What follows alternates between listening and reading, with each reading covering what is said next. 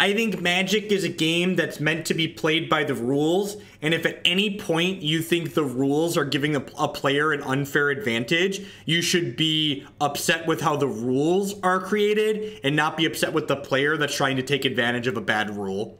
That's my stance on rules lawyering in general.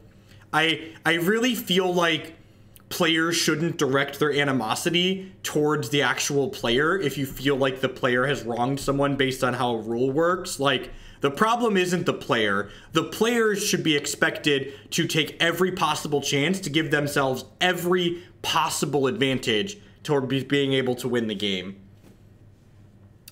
You're playing to win the game, especially at the professional tour. Especially at the professional tour. You're supposed to give yourself every possible advantage.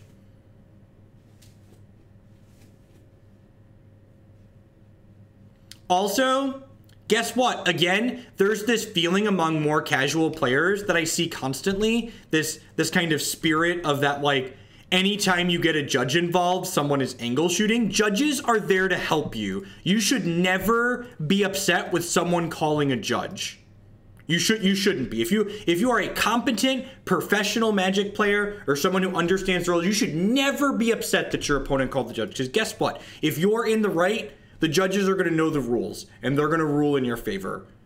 I feel like there's this idea that, like, calling a judge, like, makes you a bad player, or like you only call judges to get people, and like judges are there to make sure the game is played in the appropriate manner. They are there to help the players. I think in large, the judges aren't there to intentionally make mistakes and get you. They are there to make sure the game is played by the rules.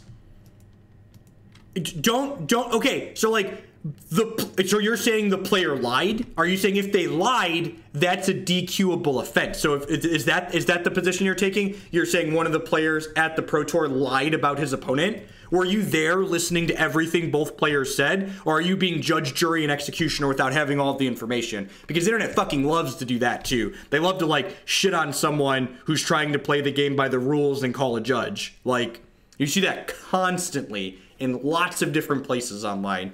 Players who think everything always works out in a specific way and calling a judge is bad, and it's very, very bothering. As someone who played the game very competitively for a very long time, I played the game by the rules and I expected my opponents to play the game by the rules.